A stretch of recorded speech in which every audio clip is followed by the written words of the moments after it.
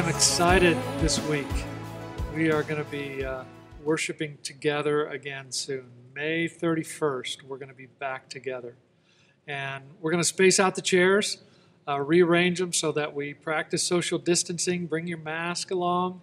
We'll have some we can provide for you that week. We're going to clean well. We're going to be careful. We're going to take it slow and one step at a time. But I'm so excited that May 31st, we're going to be worshiping together again. And I know some of you aren't going to be able to come because you're vulnerable to this disease. So please stay at home and be careful. And you can still tune in online. We're not giving up on the online services. We're going to keep doing that. Hopefully for the rest of our work as a church, this will always be part of what we do as a church, is providing online services. So you can keep tuning in. This week, we're going to be talking about marriage after the rose. Some of you know that expression better than others. You're familiar with The Bachelor or The Bachelorette. I don't know that show at all, but I know that a rose is a big part of the program. So we're going to be talking about marriage this morning as we come to worship. But before we dive into that, let's sing God's praises. Let's sing with Eli as he leads us in this song, Yes, I Will. I will lift your name in the lowest valley. I will bless your name. I will sing for joy even when my heart is heavy. Let's sing this song.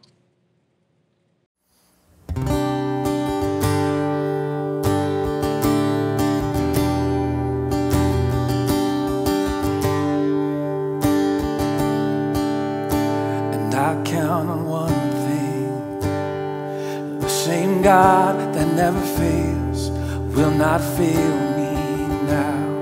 You won't fail me now in the waiting. The same God who's never late is working all things out. You're working all things out. Oh yes, I will lift you high in the lowest valley. Yes, I will bless your name. Yes, I will sing for joy when my heart is heavy and all my days. Oh yes, I will.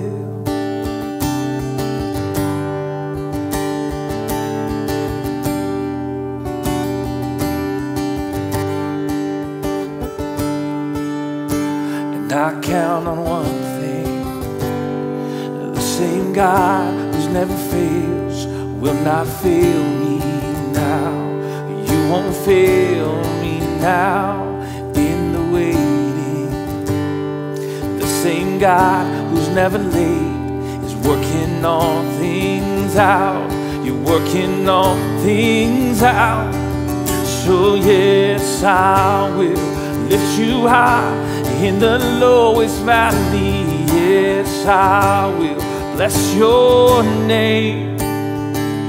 Oh yes, I will sing for joy when my heart is heavy and all my days. Oh yes, I will, and I choose to praise, to glorify the name of all names that nothing can stand against. I choose to praise, to glorify the name of all names that nothing can stand against. So yes, I will lift you high in the lowest valley. Yes, I will bless your name. Oh yes, I will sing for joy when my heart is heavy and all my days. Oh yes, I will. Yes, I choose to praise. Oh, to glorify the name of all names that nothing can stand against. And I choose to praise. Oh, to glorify the name of all names that nothing can stand against. So yes, I will lift you high in the lowest valley. Yes, I will bless your name.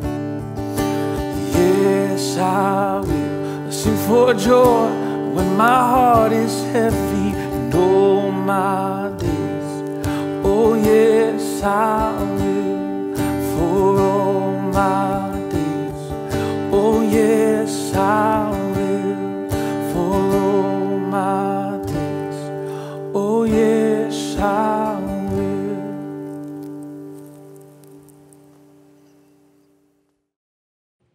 Isn't it good to lift our hearts and sing for joy even when our hearts are heavy? Let's go together to God in prayer. Let's pray together. Father in heaven, give us your peace in the midst of the storm. Give us your hope when our steps falter. We pray for those who remain jobless. We pray for those who have lost their means of income. We pray for those who are caring for patients who are sick and are risking their own health as they care for others. That is what you did for us, and you paid the ultimate price. Heal our world, Lord. We think especially of those who are poor all across the world. Many do not have access to basic needs. They are already poor, and they suffer more than others when the economy fails. Keep us selfless, as Jesus taught us to be. It is in his name that we pray. Amen.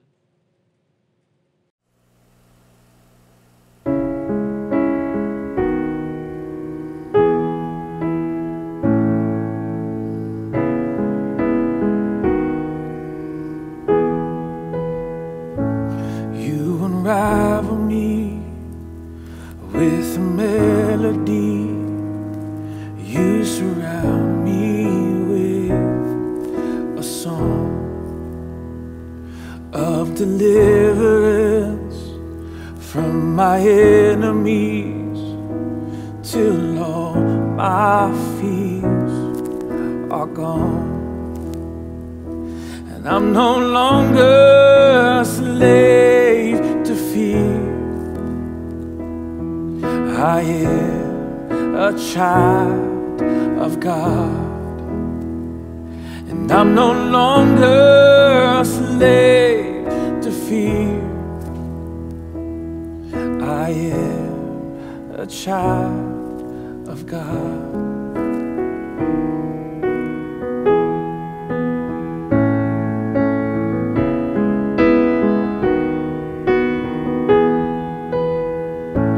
From my mother's womb, you have chosen me. Love has called my name. I've been born again into a family. Oh, your blood flows through my veins, and I'm no longer a slave to fear,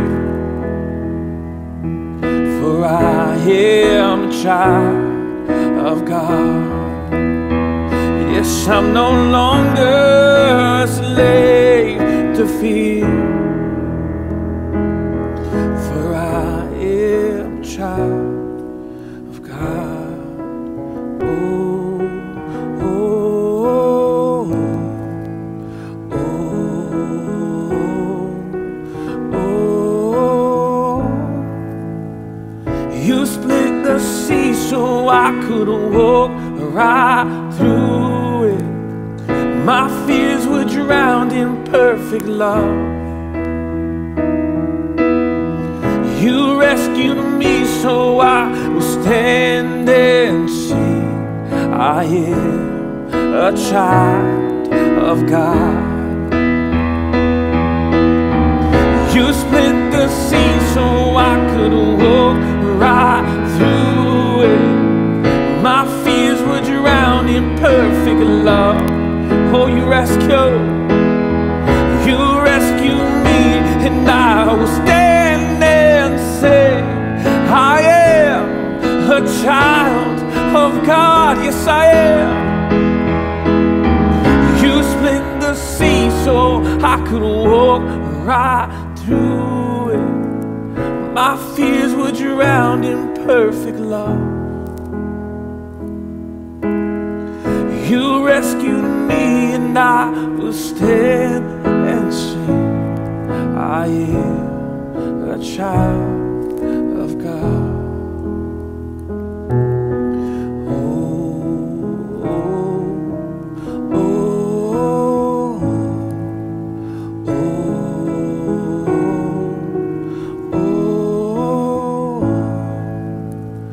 You split the sea so I could walk right through it. My fears were drowned in perfect love. You rescued me, and I will stand and sing. I am a child of God. I am a child of God. Yes, I am a child of God.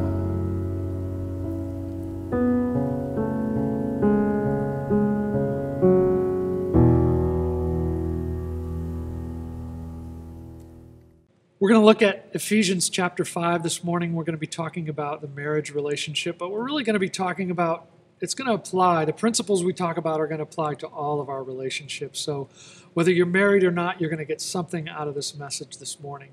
But we titled it After the Rose. Some of you maybe have been spending extra time with your spouse.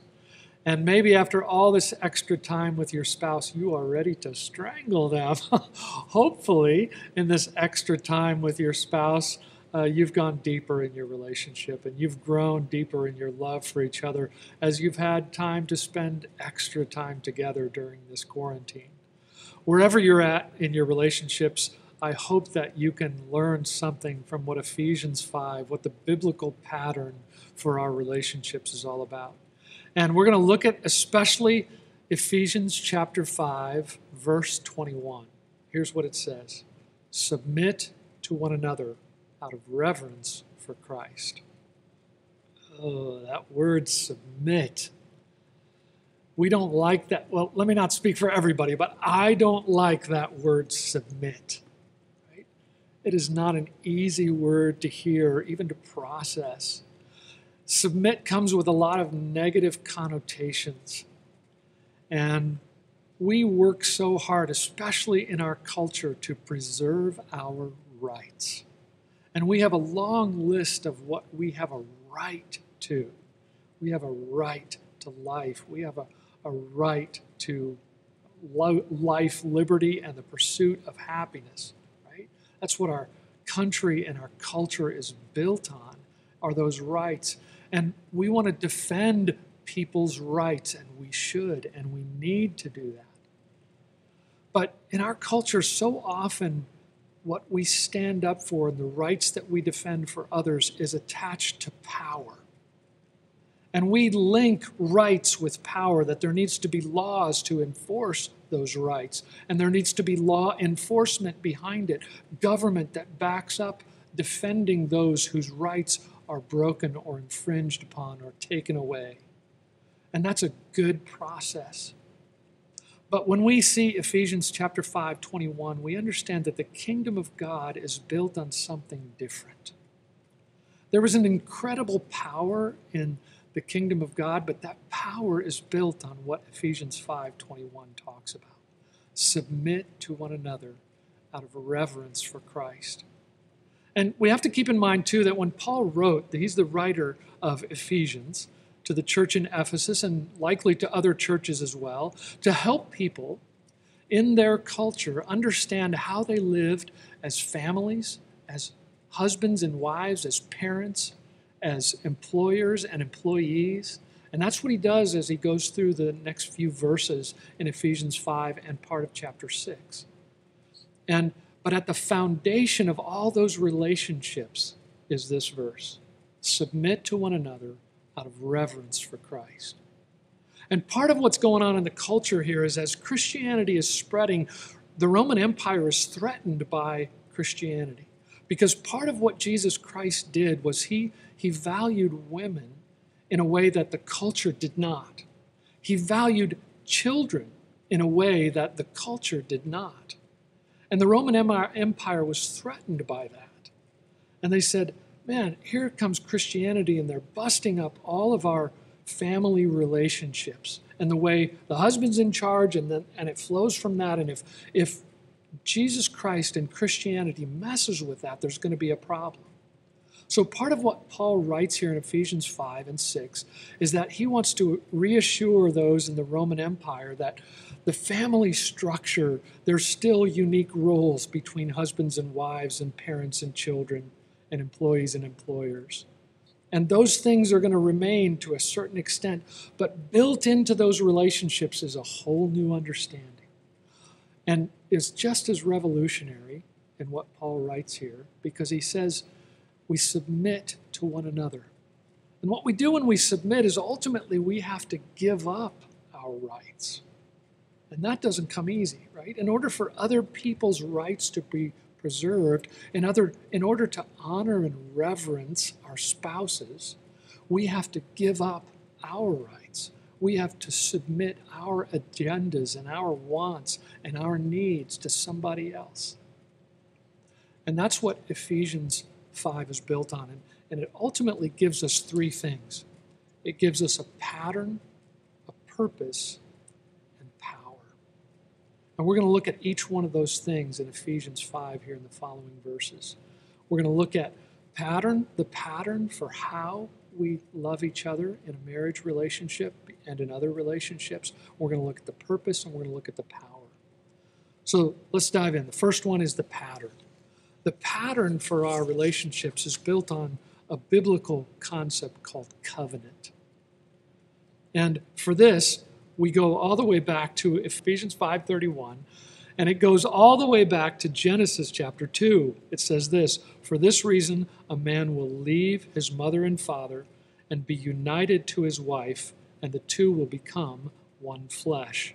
And those are covenant words. That is a foundationally covenant idea, that two people come together and make an agreement, and when a husband and wife do that, they become one flesh. Now, our relationships in our culture, the most familiar relationship we have is a consumer relationship.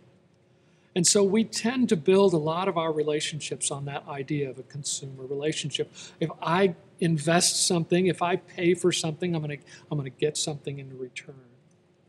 And we apply that in our marriage relationships as well. We say, if I'm going to invest in this relationship, I'm going to expect to get something in return. Covenant relationships don't work that way, because ultimately covenant relationships are grounded in God's covenant with us. And all the way back in the Old Testament, God made a covenant with Abraham, and he said, I'm going to be your God, and you're going to be my people. Your descendants after you are going to be my people. And one time when God makes this covenant with Abraham, he basically says, I'm going to stake my life on this covenant.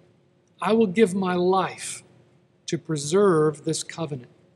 And he uses sacrificial language. Hey, as Abraham cut animals in half, and then a smoking fire pot passes in between those animals. But the gist of the message from God is, Abraham, I'm going to stake my life on this covenant.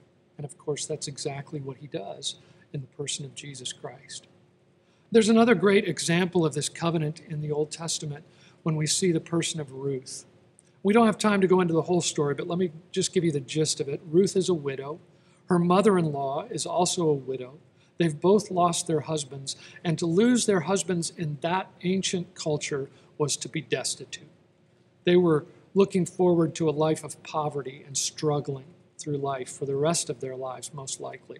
For Ruth, she was younger, so she had the hope that she could marry again and she could have some semblance of peace and contentment in life. But Naomi didn't have that. And so Naomi is going to leave Ruth's land because Ruth lives outside of Israel. She's not an Israelite.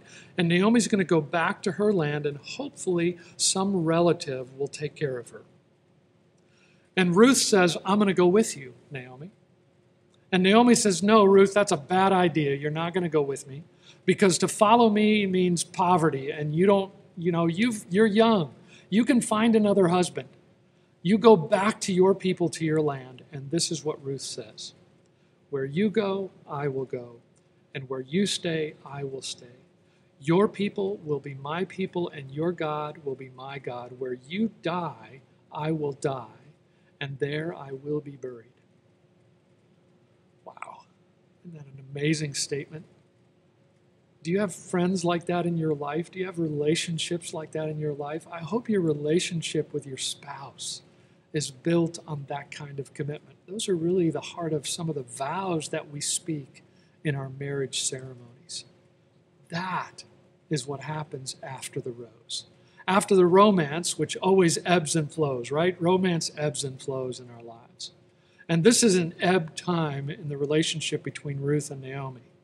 This is a time of loss and hurt and pain and uncertain future. And this is the time when Ruth says, Naomi, I'm with you. No matter what the future holds, someday when you die, I'm going to be buried right next to you because I'm with you no matter what. You might be a sinking ship. You might be a lost cause, but I'm with you, and I'm going to stay with you no matter what. And that's the kind of pattern that is the covenant pattern that our relationships are built on, that kind of covenant commitment. So that's the pattern. Here's the purpose. The purpose is this. And for this, we're going to look at the word sanctification. And I know that's a big word. We'll talk through about what sanctification means. And we find it in these verses.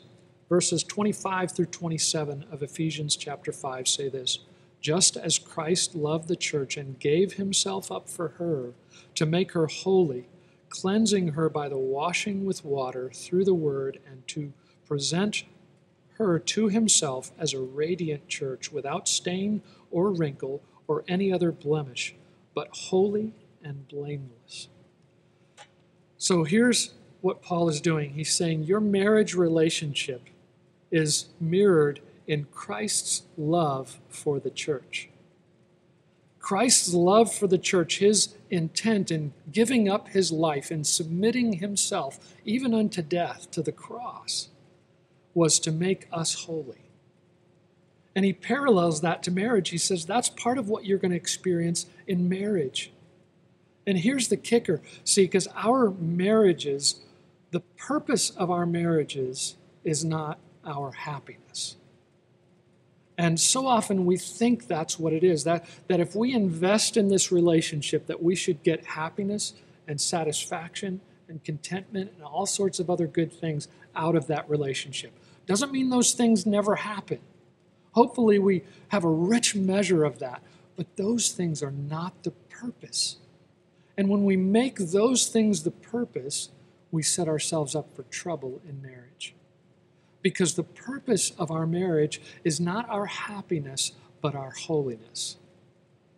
That we as spouses sharpen each other. And hopefully, if we follow God's purposes for our marriage, what happens is that we learn the foibles and the brokenness, the joys and the hurts, the goods and the bads in our spouse.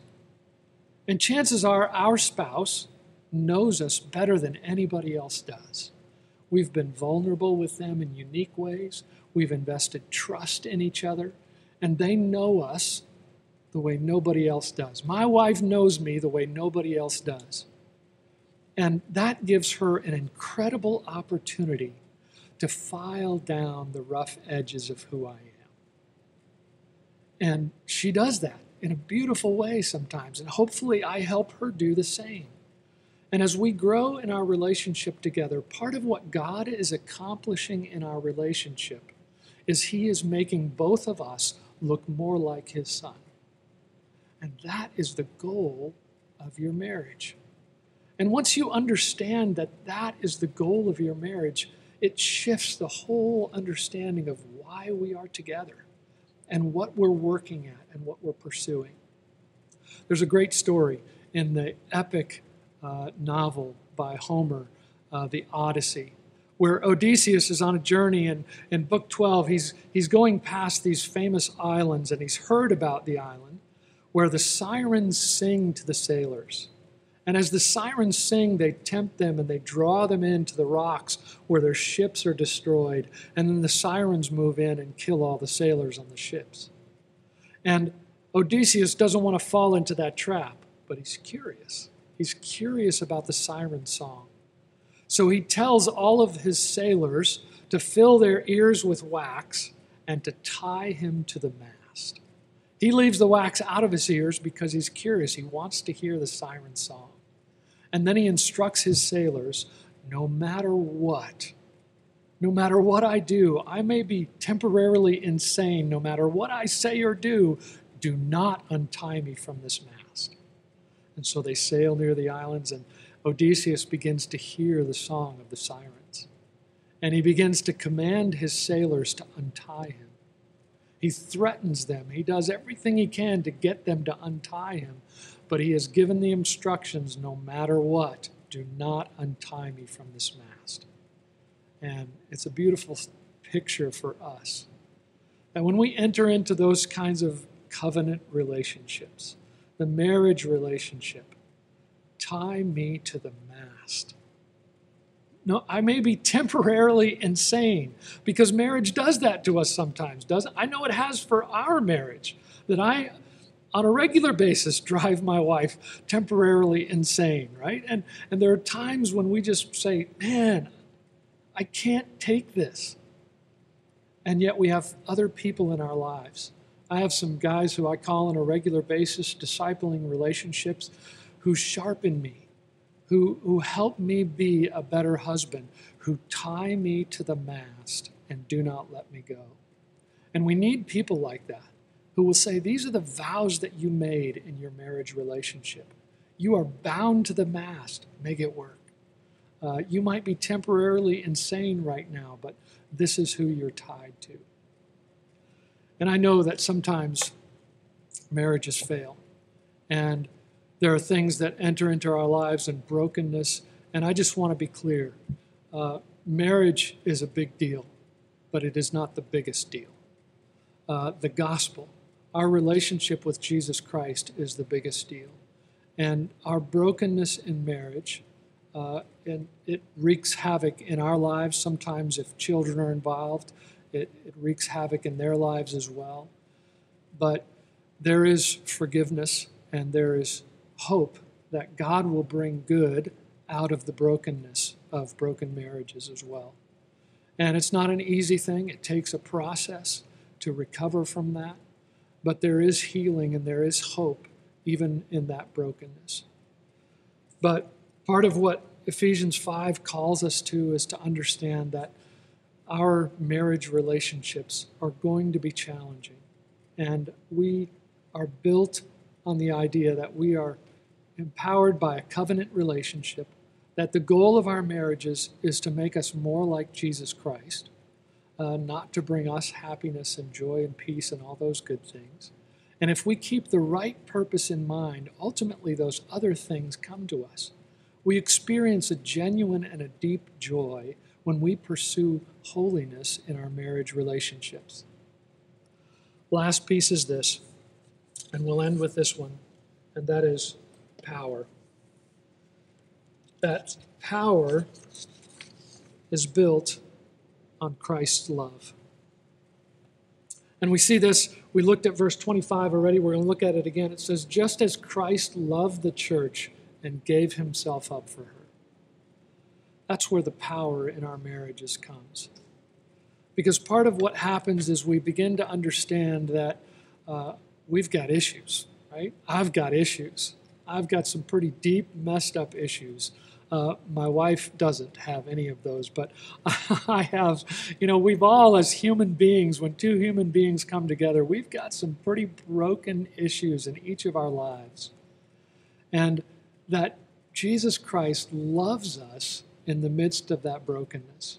And he attaches himself to us just the way Ruth attached herself to Naomi.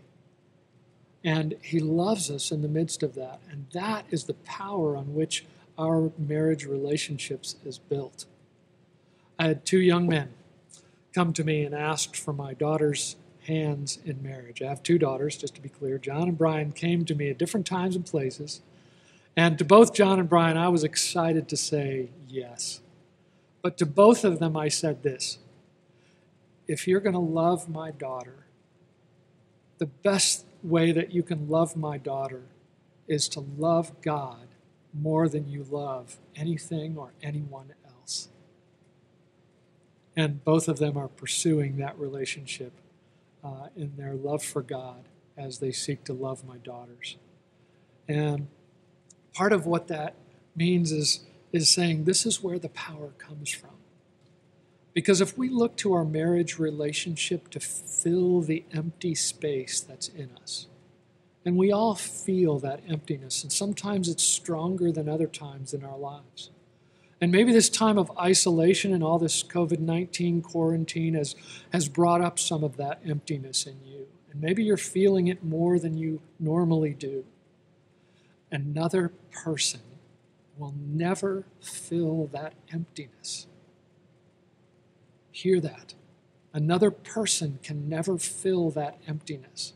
And if you look to another person to fill that emptiness, you will be disappointed. And you're going to fall into that consumer relationship again and say, well, if I'm not getting that emptiness filled, then I'm out. And here's part of what we understand about our relationship with Jesus Christ, is that Jesus Christ came into the world, and the only logical, solid explanation for why he changed the course of history, this man, was that he was more than a man. And that Jesus Christ entered into the world in order to bridge the chasm that exists between humanity and God. And by his grace, his love, his selfless sacrifice, he did exactly that. He bridged the chasm between us and God. He fills the empty place in us, in our souls, that can only be filled by a relationship with God. Because that's what we were created for.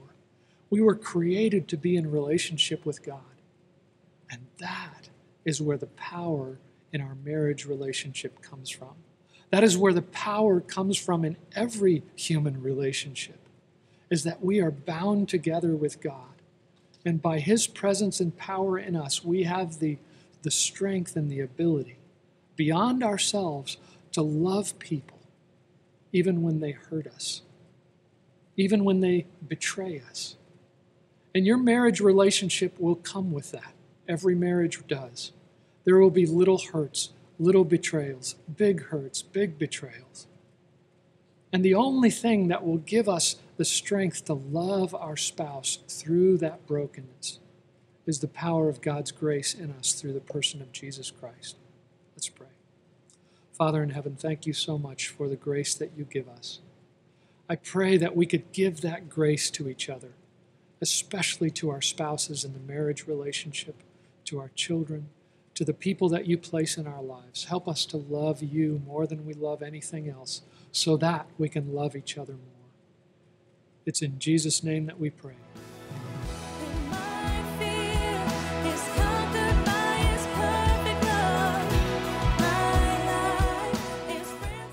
Let me finish with this story. Dr. Seltzer had to remove a tumor in a young woman's mouth and her face. And after he had removed the tumor, her mouth was permanently curved down. And he walks into her hospital room and he sees her husband and her lying there together, and her husband is sitting next to her as she's on the bed. And as Dr. Seltzer walks in, the woman asks, "Will my mouth always look like this?" And Dr. Seltzer says yes. And the husband says, "I think it looks kind of cute." And then Dr. Seltzer sees him lean down and kiss her. And as he does, he adjusts his mouth to hers. And I think that's a beautiful picture of God's love for us and the love that we can give to each other. Receive God's blessing. May the Lord bless you and keep you. May the Lord make his face to shine on you and give you his peace and his presence through his Son, Jesus Christ. Amen. Thanks for tuning in. Hey, Sunlight. Thanks for joining us in worship today. Let me talk to you about Project 1200. I know You probably have heard by now that the government is providing a stimulus package for our nation. And man, what a blessing from God. I know some of you who are out of work right now and struggling with other things in your life, that $1,200 is going to be meet a huge need in your lives. And we thank God for that. Some of you, however, have had uninterrupted giving or uninterrupted income. And so you're already dreaming about what you can do with that extra $1,200. And can we dream together about that? Throughout history, Christians have responded when there are plagues and crises. And maybe you've read some of the stories in your social media of how Christians respond when people are in trouble or diseased. Everybody else is running the other direction, and Christians are moving in the direction of those in the greatest need. So let's dream together about what we could do with that $1,200.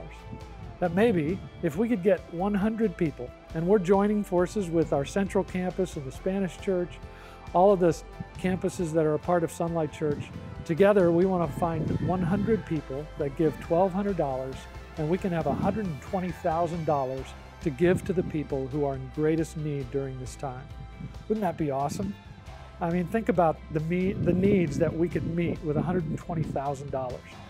And I know during this time our tendency is to want to hoard, to hang on to, and say, we don't know what's coming, we need that money.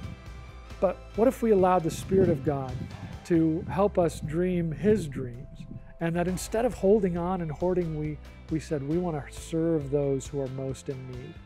And we're going to put 100% of whatever money comes in, we're going to put 100% of that right towards meeting the needs of people in need. And there are other challenges we're facing with salaries and facilities, but we're not worried about that right now. We're not going to put any of it towards that. We're going to put 100% of it towards those who are in the most need. So go online, sunlightlakeworth.com, sunlightlakeworth.com. You can use your PayPal. You can write a check and just make sure you put Project 1200 in the memo on your PayPal online or on the check. Man, I'll even come to your house and I'll pick it up. If you want to give it, just let me know. Send me an email or a call. I will come to your house or find somebody who will come to your door. We won't shake hands or anything like that, but we will come pick it up, and let's dream together God's dream of serving those who are most in need. Thanks, Sunlight, for Project 1200.